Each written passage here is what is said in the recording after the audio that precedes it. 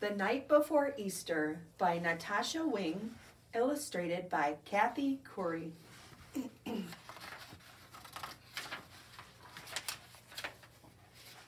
'Twas the night before Easter, just before dawn.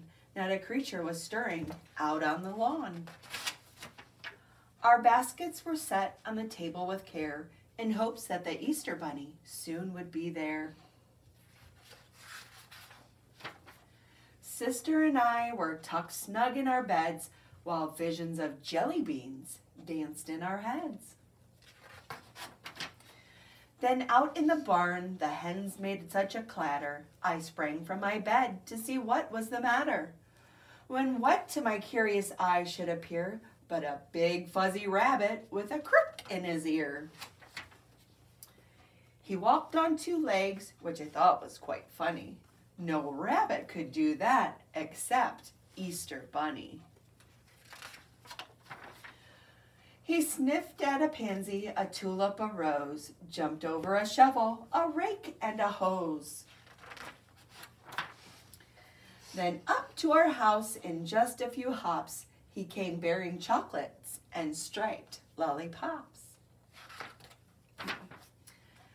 As I sat on the stairs, not making a sound, that swift, dapper bunny sprang in with a bound.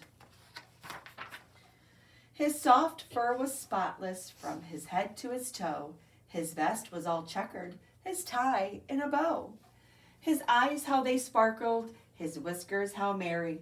His tail was like cotton, his nose like a berry.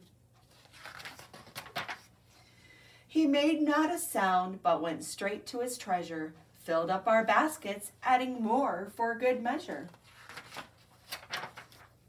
Chocolates and chicks and candy galore spilled from our baskets and onto the floor. And just when I thought that the bunny was done, he picked out some eggs, looking over each one. He carefully hid them on couches and chairs, the mantel, the bookshelf, and under the stairs. When our rooster crowed, he turned with a start. He wiggled his nose, then went to his cart. He sprang from the house with a single bound and bounced down the street without making a sound. I read his note as he hopped away. Happy Easter to all, and to all a great day. The end. Happy Easter, everyone.